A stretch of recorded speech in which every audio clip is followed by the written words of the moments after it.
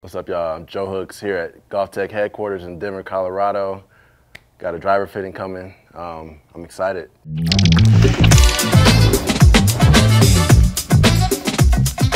Joe, thanks for making the trip out, man. Thanks, Brad. Appreciate you. We'll take your Sim 2, put it to the test today, and hopefully find you something that goes a little bit farther, a little bit straighter. You should be able to. Tell me about the driver you have now, though. What do you like? What don't you like? I like how I can move it both ways. Okay. What I don't like is when I hit it the hardest and right out the center, and the ones that would go a mile if the fairways were rock hard, if they're soft at all, that ball is landing and gonna stop in one spot. Okay. And we have like, for some reason, whenever I need to drive a green per se, right? If I need to fly it, 310 or whatever, and get it, my driver will land on the green and hold. Okay. In a lot of cases. So it could be good on some short par fours, but if you are trying to stretch out that extra, 10, 20 yards. I mean, yeah, and so, exactly. Okay. And I've noticed, on a lot of these drives that I hit, that I know I hit hard, those are the ones that are seem to be landing a little bit softer. Okay. Is there a particular side of the course that you tend to miss or you'd like to eliminate? Obviously we want to eliminate the left side of the golf course. All right. Man, That's usual better player problems, tend to go a little too far to the left at times. Right. Okay. And how about the height of your shots? Is it higher or lower than you'd like it to be on the good ones? In a lot of cases, I tee the driver up really low, especially in competition. So I guess a lot of times with that low tee, for me, I can get it to sting pretty low and chase a little bit. Or it'll just be a little bit mid, you know what I'm saying? Okay. So, and that's teeing it up low. But that's the height of the shot that you like to see is, if anything, maybe lower? I would love to see it mid. I would love to be able to actually tee it up and send it and actually get some roll when I send it as well. You know what I'm saying? Because I don't get that out of this driver. So next thing we're gonna do is have you test your current driver based off your speed. We'll take a look at the launch numbers, spin numbers, especially at your speed. Spin number is gonna be really important. And based off what you're telling me with the roll, we're really gonna focus on the descent angle, the angle it's landing when it hits the ground. From what you're telling me, sounds like it might be coming in a little bit too vertical, but we'll hit some shots and see really what we find out. But then from there, we'll test a bunch of the new product, throw in some different shafts, find something that looks good, feels good, and hopefully goes a little farther and straighter as well. Oh, man. Sound good? Yeah. All right.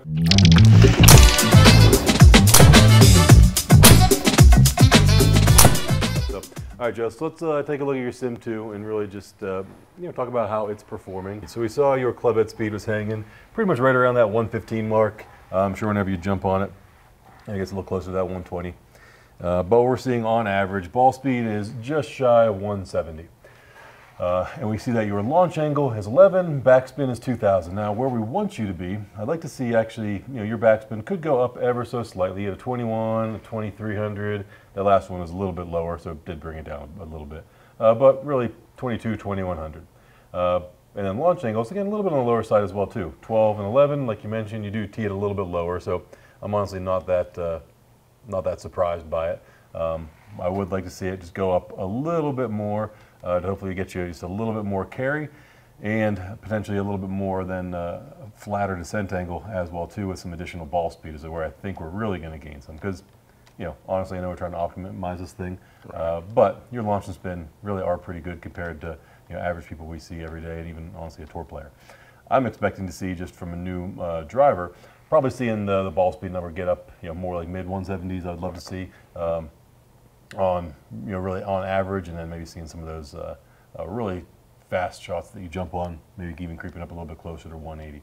Obviously, for every little bit of ball speed we pick up, we're going to pick up a little bit more distance as well too. So, exactly. Let's do this. We're going to start off. We're just going to go to a newer model of what you currently have. So we have Sim 2. We'll jump into the Stealth 2. So 2 generations later. Honestly, I'm even going to keep the exact same shaft in there for now. So we're pretty much just going to do the exact same setup with just the current model that you have. Then we can tweak it a little bit from there as we need to. Sound good? Yes, sir. Branded water is always key. It's a sign of true class in any company or golf club. So I get this one set up. We're going to set it up ever so slightly different in the head. You had yours set just a little bit more towards like an upright setting. I'm just going to go just upright, standard in the loft just to start with, and we can tweak it a little bit as we need to. So we're going to go with the 9 degree in the Stealth 2. one thing I am going to change that is going to be just different than neutral is by moving this 15 gram weight over into the toe. So with the adjustable weight now, by moving that over here into the toe, that just takes the sweet spot, moves it a little bit into the toe as well. So what that's going to do is those shots that you do hit in the center of the face, they're not going to want to draw as much. Or if you do sneak one out here on the toe, those ones aren't going to want to draw as much as well too. They should be much more usable shots.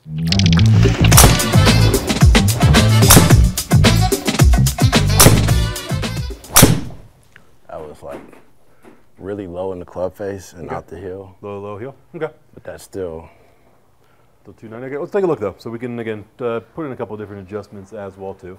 And we had a couple in there. Again, first 4 shots you hit with the club that again weren't really up to par. But here's the good news. Even with a couple of mishits in there, which really, though, probably one mishit that you had with your driver, we threw it out. We do a kind of quick compare between the two. We had 169 ball speed with all fairly center struck shots. Even with a couple mishits with Sumi Stealth 2, we still at 168. So really didn't see much of a drop off, and that's honestly what I'd expect to see is your average ball speed increase. Probably the ones you really catch will go up a little bit as well too, but that average we should stay a little bit higher. Because of those mishits though, we did see the launch angle come down, spin stayed about the same, but even with, again, less than optimal launch numbers, we'll change the setup here a little bit, we still got to 321, 322, so we are 4 yards shy. We'll throw some different combinations in here as well too and test it a little more, but just from a looks, feel perspective, give me your thoughts on that, Joe. Yeah, I think it looks good, and it did feel good too. Okay. You know, it wasn't this tremendous or weird difference in yeah, if you're jumping from a titanium driver into a pretty much entirely composite one. Right. Okay. Yeah. So it didn't bother me at all. Okay. Awesome. But I think, you know, importantly, I like how it looks. So yep. That's cool. Awesome. Let me grab that from you. I'm going to pop a slightly different shaft in it, and we'll try it out again. All right, Joe. So then we're going to just do a slight change in our setup now. So we're going to keep the exact same head in the Stealth 2 Plus. Still keeping the sliding weight in the toe to help fight any kind of extra left, keeping it at 9 degrees. Change we're making now is going to be in the shaft. So the shaft that we tested was your gamer. It was the Ventus VeloCore Black in a 6X. Now we are going to be testing the same shaft just in the blue model. So in the Ventus they made 3 different models, red, blue, and a black. The black is the lowest launching, lowest spinning version of them. The blue is just a little bit softer in the midsection, which is going to typically help us to just launch it a little higher, spin it a little bit more. I haven't seen anything that's resembled like a high spin shot from you yet, so I think we do have a little bit of wiggle room.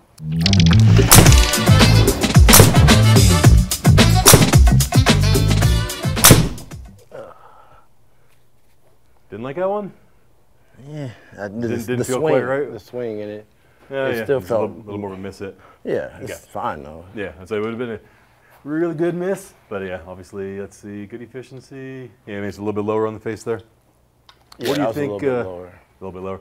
What do you think of the shaft that we just tested there in the Ventus Blue? You mentioned it felt I could feel it. I felt exactly what you described, actually. Okay. So, yeah, I mean, it's no, like really huge opinion on the difference. It's not like a huge difference. Okay, so it wasn't necessarily good or bad, but you could just tell something was different than compared to your black. Right. Okay, so let's do this then. We're gonna do one more adjustment here. We are going to go basically back to the setting that you had in your black now. So we're just gonna go a little bit on the upright. It's a little more what you're accustomed to. And we're just gonna do 2 balls real quick. So I want to pop into some other equipment as well. Okay, we can always come back and test this guy out more if we need to. Just the difference with the blue versus the black is just kind of dispersion did increase a little bit. I think we had a little more predictable ball flight when it came to the black, which again, the black is just overall a stiffer profile. Right. And we really didn't get the added benefit that I was hoping to get out of the blue, which was getting the launch and spin a little bit higher. Okay. So if we take a look, you really hit it overall pretty similar, with the spin still hovering right around 2,000 and launch around 12. So I think really we got no added benefit from going to the little bit of the more softer, higher launching profile. All we really were able to achieve there was increasing dispersion, which obviously isn't helping us out. So final one we're going to test out here, Joe, we're going to go back to the Stealth. We're going to go just the standard Stealth 2, so not the Plus. And in this model, we are going to go 10.5, but we're going to bring the loft down to 9.5, like we talked earlier. By just reducing the loft, it opens the face a little bit for us as well, too. And then we have the shaft that you literally walked in the building with your driver. So our Ventus VeloCore Black 6X. You got 4, maybe 5 more swings left in the tank. We got some more. And we'll make some decisions and get that one entered for us.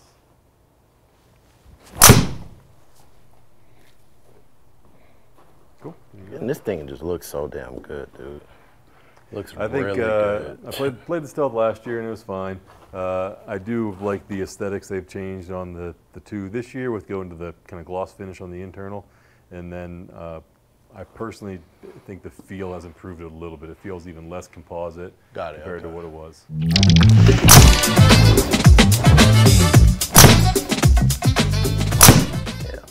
All right, we're going to go back to the Plus.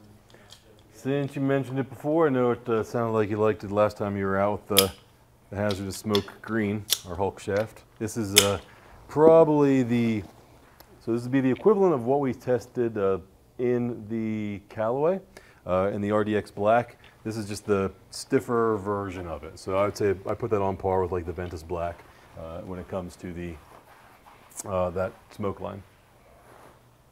And then we're down to 9-degree fade setting on this one as well. Oh, that felt so good. This one. Basically got no curve on it. 300.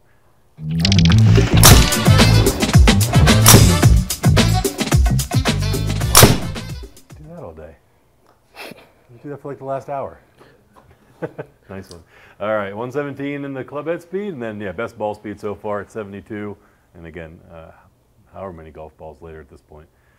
14 degrees in the launch, 19 on the backspin, 1900. So again, backspin still again a little bit on the low side there, Joe. But the good news is if you're launching it at 14 and backspin's 1900, that'll totally work. When you do hit those lower ones, again, the good news is your backspin stays about the same, right around 2000, right. And it's the launch angle that then does kind of come down. So I think here's kind of where we are.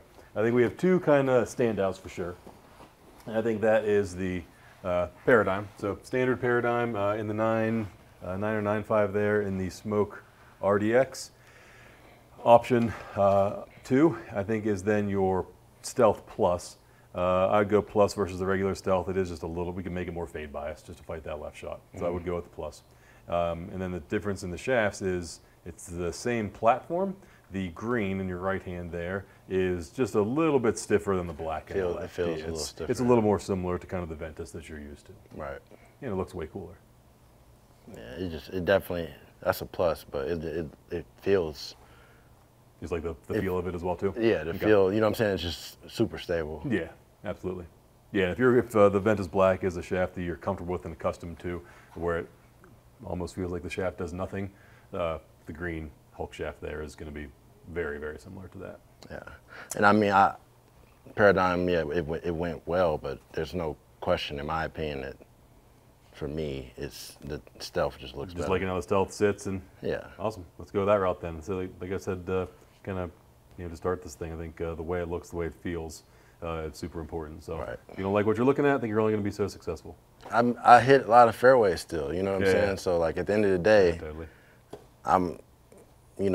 I knew I could have gotten more distance out of a little bit different head, newer model head, but like, again, I just hit so many fairways. Yeah. Especially under the gun. So. Yep. I mean, if you're already carrying it 300 as well, too. That's good, though. You have some options in there. The nice ones you hit really low, we're obviously finding the fairway. But then if you do want to dig deep, get a little bit more, obviously you can see there it's, gives you another 10 to 15 carry, give or take. Yeah. So How far did that one fly? the last one was 317 in the air. Yeah. That's about and again, we're down to sea level here, too. So right. That's getting around pretty much any course you're playing. Right. All right, Joe. So I think we found best model for us in our TaylorMade with the Stealth 2 Plus. We ended up in the 9-degree model, so similar to what we tested earlier. We just kind of came back and tested that hazardous smoke green in the small batch. So it's very similar shaft to what you walked in with in the Ventus Black, slightly heavier, but really just a stiffer version of the same shaft we liked in the Callaway. In a couple weeks, like that's going to be huge to just get a little bit more out of the well-hit drives, you know. Absolutely, and we saw that really with all the stealths we tested today, where the spin was not a problem. Right. It was just finding the shaft that helped us to take out that left side and really have a consistent pattern. So right. I think you got an awesome setup, and then good luck out of Torrey there, man. I appreciate it, man. In. Thank you. That was solid. That was really good.